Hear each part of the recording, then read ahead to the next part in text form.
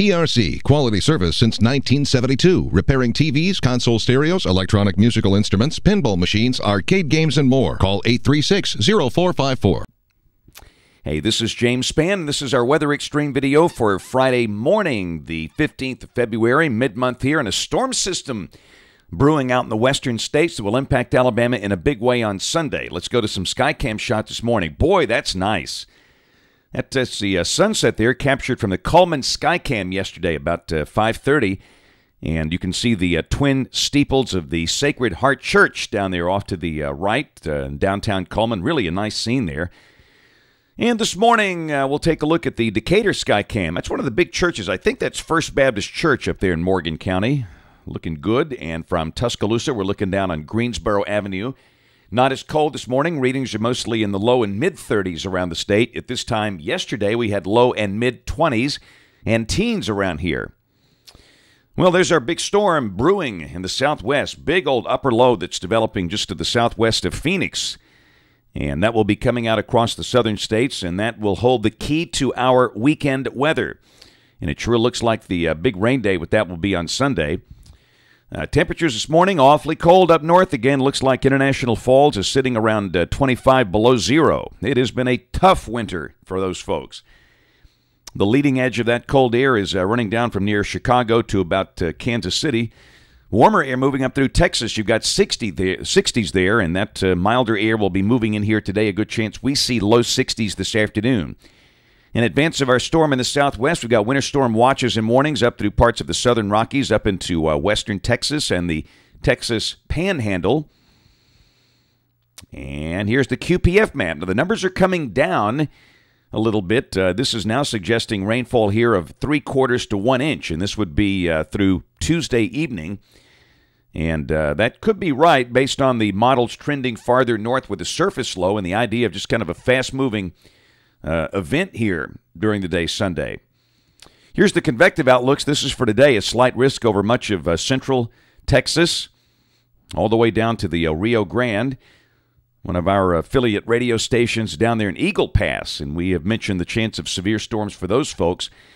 Tomorrow, look at that, a moderate risk for places like Houston and College Station, Texas. And surrounding that, a big old slight risk over much of eastern and central Texas, all of Louisiana, and southwestern Mississippi. And then for Sunday, the risk, again, is for about the southern half of Alabama. That is where the instability will be maximized. Southern Georgia, the eastern part of the Carolinas, North Florida. In fact, all of the Gulf Coast from the New Orleans area down to Tampa Bay. And a very dynamic storm. The question will be the degree of instability involved. But there could be some very strong to severe storms on Sunday and maybe a few isolated tornadoes across Alabama, especially along and south of Interstate 20. Well, there's our model output for today. This is the 06Z GFS at noon today. Big upper level low that's kind of cut off from the westerlies down there below Phoenix, and at the surface will be dry today. We'll see some high clouds streaming from that. We'll call it partly sunny. A few showers could break out over eastern Texas tomorrow. You can see why there's a moderate risk of severe weather for parts of central Texas. The big upper level low is moving into west Texas, and at the surface, most all of the rain is to the east. And you note that surface high that's sitting up there near Pittsburgh. That will be circulating some drier air in here. So, again, it's going to be a battle of what kind of air mass will we have on Sunday when that thing arrives. Sunday's numbers, we backed off a couple of degrees. I don't think you'll notice any real difference. We'll low 60s today, maybe upper 50s tomorrow. And Sunday, we've got phasing. And this looks a little different than previous runs. You can see that the big phase trough develops, and that lead shortwave that was coming out of Texas rotates way to the north, and accordingly the surface low is also now way to the north. Quite a change here. Just a few days ago, that thing was near, Meridian, and now they've got the surface low near Chicago. I say they, the model. There's no they to this. This is pure model output. This would suggest a whopper of a snowstorm for Milwaukee, and this is going to be a record-breaking winter for those folks with snow. Snow down into Des Moines and St. Louis, and you can see a band of showers and storms blowing through here. And this is midday Sunday. The GFS is a little faster now, and We'll see. I still think we'll hold the primary chance of this thing after the lunch hour, after noon on Sunday. But if this keeps up, we might have to think a little earlier in the day, perhaps. But obviously, with a deal like this, that would suggest more of a squall line, with the greater potential coming from damaging straight-line winds. But having said that, there is still a great degree of a vertical shear, and there could be a few rotating storms. So we will be watching the sky carefully. Sunday, Monday, the trough deepens, and you know what that's going to deliver? Cold air. Here it comes. Monday's going to be a cold day, windy and cold, have a hard time getting out of the 30s.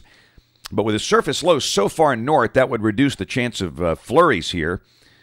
And then Tuesday morning will be awfully cold as the surface high is right on top of us, and we'll start to warm up during the day Tuesday. And there's Wednesday. A return flow begins, and Thursday of next week, some rain back in here over the northern part of the state. And that kind of hangs in there on Friday as well. So it looks like the end of next week could be wet. And a quick peek out there into Voodoo country. This is the 1st of March. Kind of a zonal flow across the country. And that would suggest active weather from time to time in that. And again, there's no point in trying to peg something specific out here. We're just telling you that the pattern continues to look active for a while. That's it for the Weather Xtreme video this morning. We'll have notes on the blog. The next video here by 3:30 today. And, of course, we invite you to watch us on television this evening, ABC 3340 News at 5, 6, and 10 o'clock. Again, thanks for watching. Have a wonderful evening or day today, and God bless.